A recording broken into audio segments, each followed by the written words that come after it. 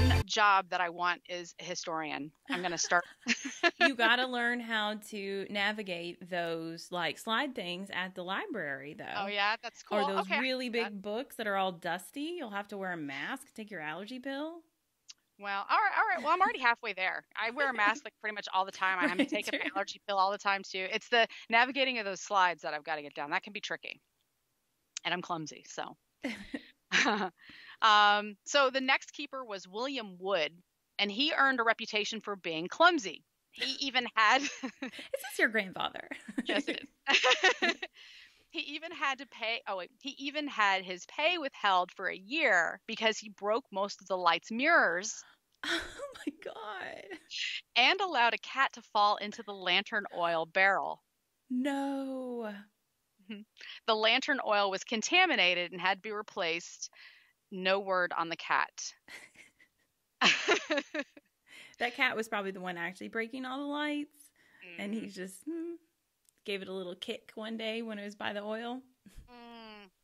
He took care of the problem. Yeah.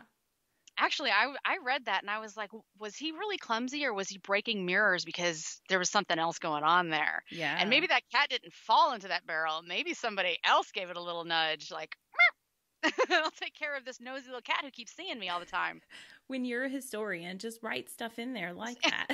Done. Yes. I'm going to have the best history classes at the library if anyone wants to listen. So entertaining. From 1853 to 1869, the keepers at Point Lookout were a family affair, which was good considering they could all take turns sounding the manual fog alarm when needed. Richard Edwards was appointed keeper in April of 1853, but unfortunately, he died in July of the same year.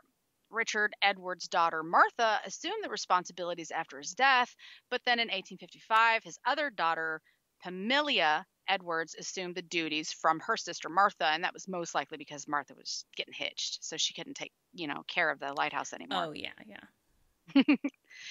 During this time, rumors about Pamela keeping prisoners during the Civil War started up. And even in the records for January 6th, 1862, there's mention of the